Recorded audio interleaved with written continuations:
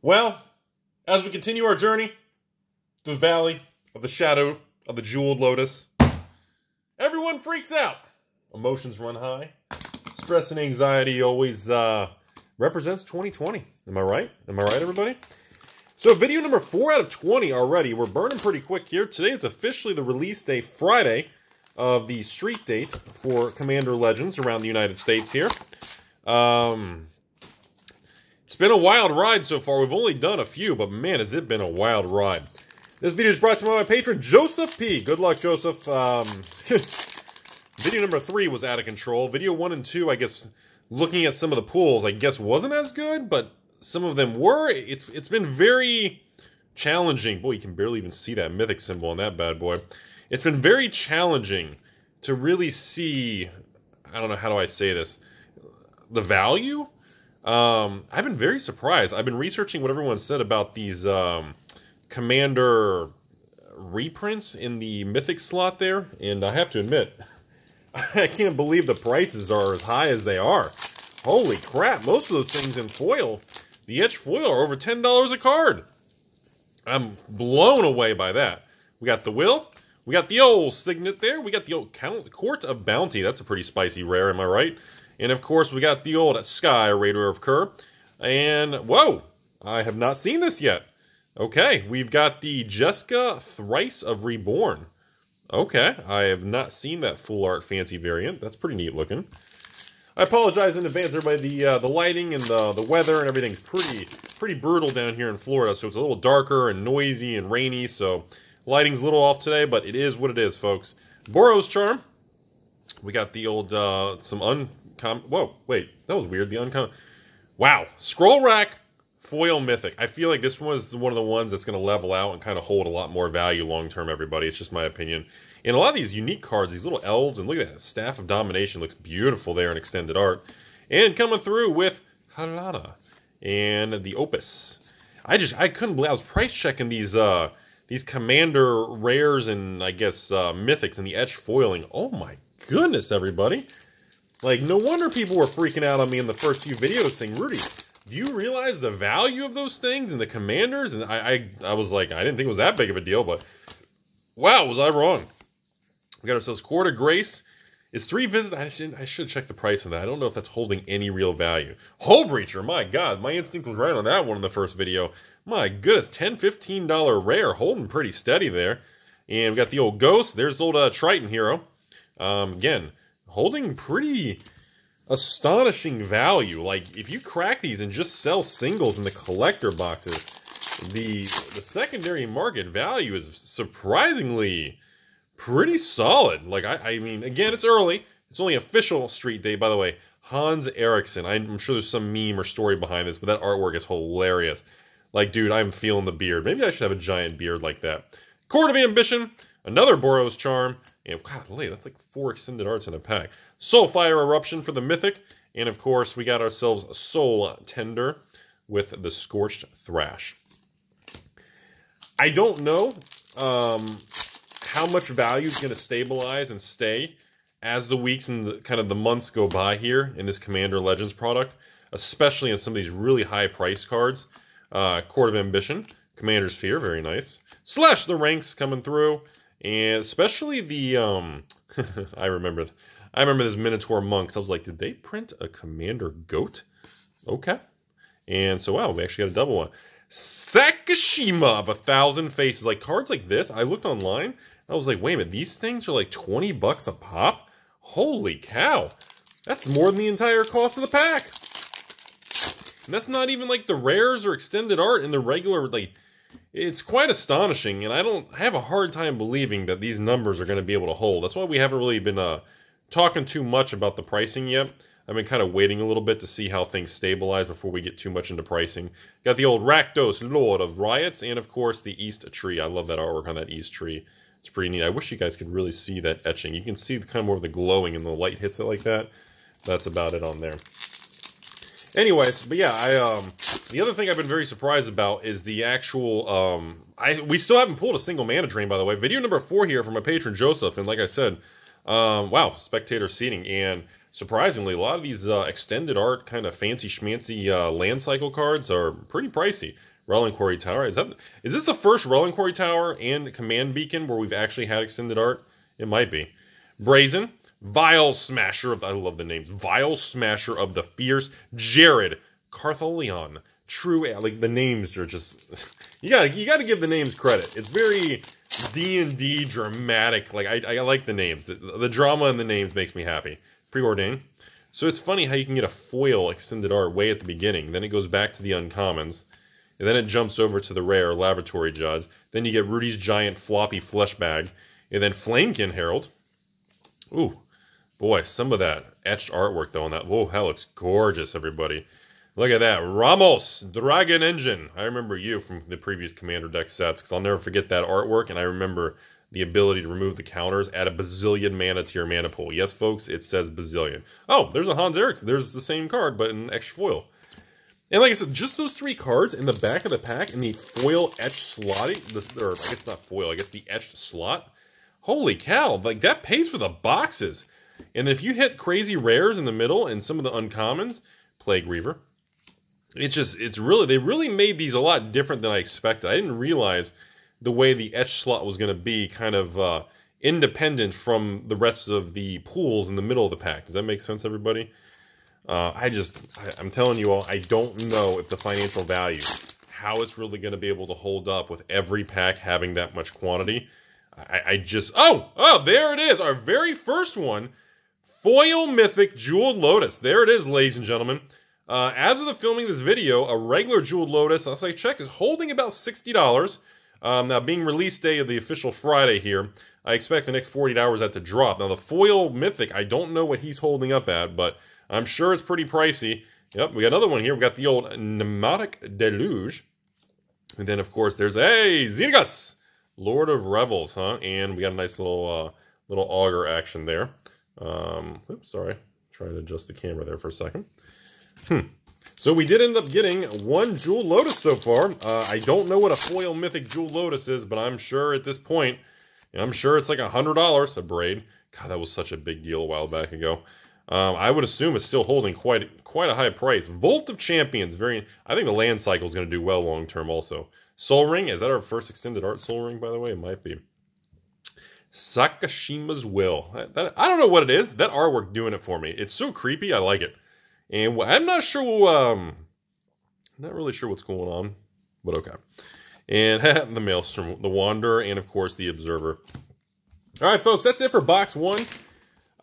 Considering the fact if that Jeweled Lotus Foil Mythic, if the regular one's like $60, I would assume the foil's still probably, what, 100?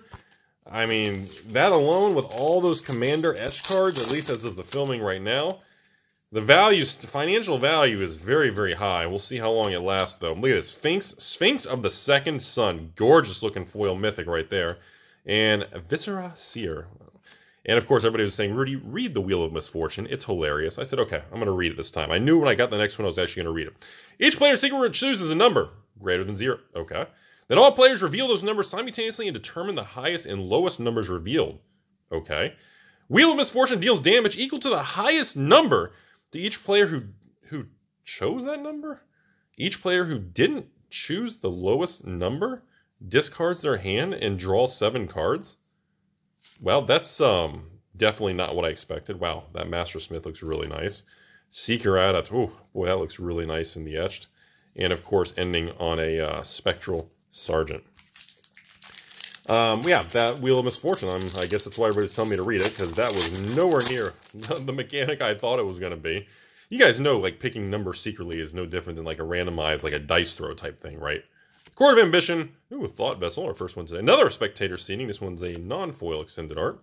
And Queen Marchesa making the appearance with the Shroud of Dust. Whew.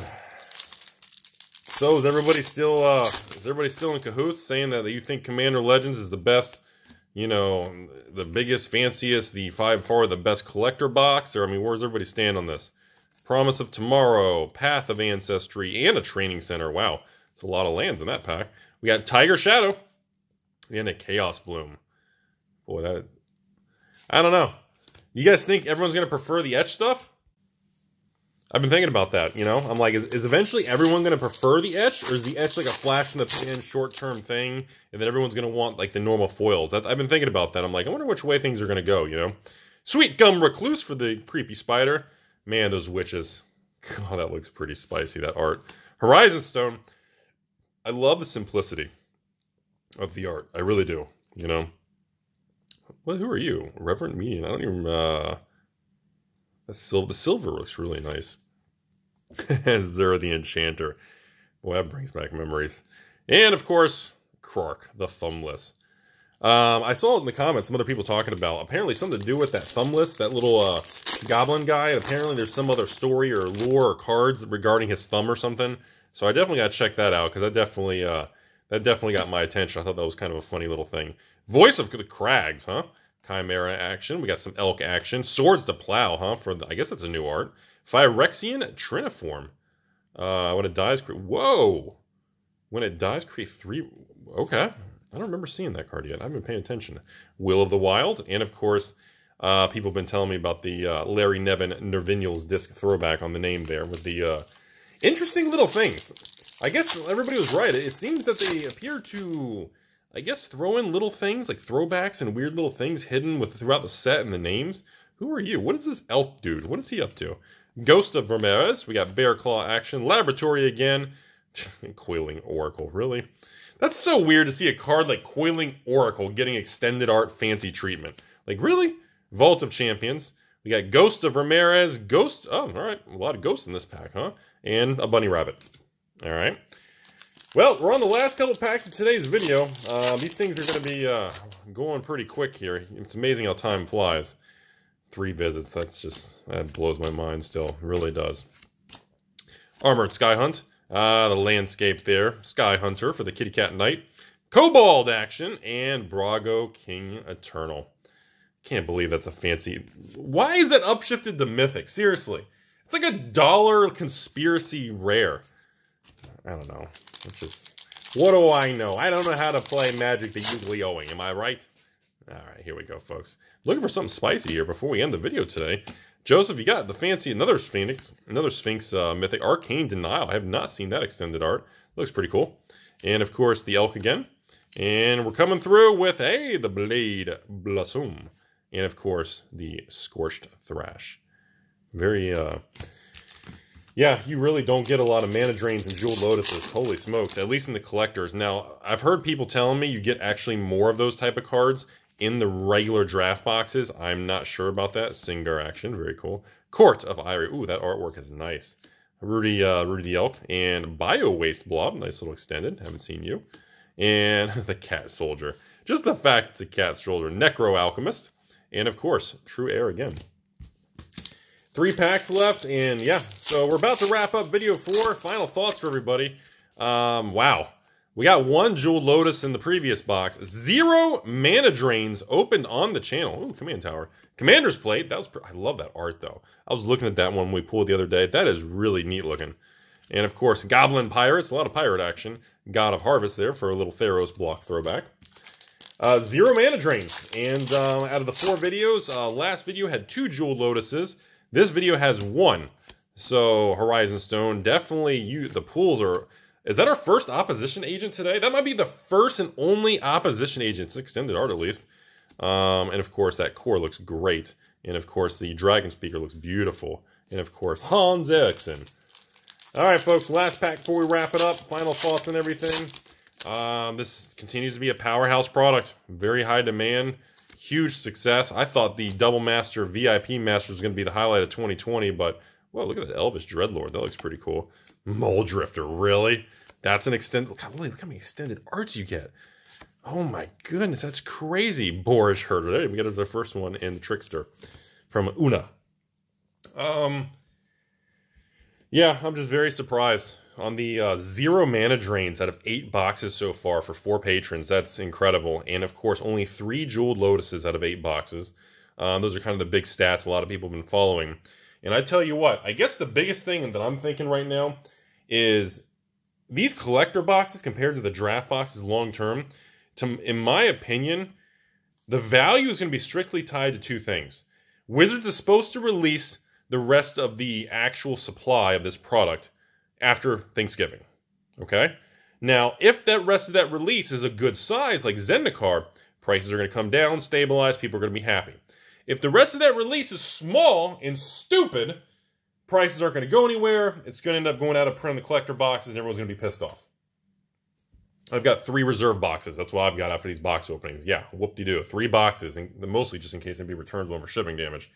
Besides that, I believe, personally, the value of the actual Commander Legends collector box is all about this. I really think that's what the etched Commander 3 etched card slot is really what's going to make or break this product. I'm only 4 out of, I mean, I just finished video 4 out of 20, so we still got 16 videos left. But I feel like really, yeah, the extended arts are cool, this and that. And again, I'm not sure what is available and what's not available in the regular draft boxes. I don't even know if you can get all that in the regular draft boxes. But I feel like if the value in these etched Commanders, especially in that one slot, which is a reprint of the old Commanders, if those are not available in the draft boxes and they're able to actually retain their value, that's the deal. That's the game changer deal breaker for this product long term. That's kind of, this is the area I'm following. I know everyone's excited about Jeweled Lotus and all these things, but I think it's about this. I think this is the whole big deal, everybody. So that's all I got for today. Other than that, I mean, cards look great. They're beautiful. What can I say? Have a great day, everybody. And Joseph, not bad. 1 Jeweled Lotus, and hey, if the fact that in yours was a foil Mythic Jeweled Lotus and not even a non-foil, that's good. Besides that, again, we just got to wait and see how the price is stable.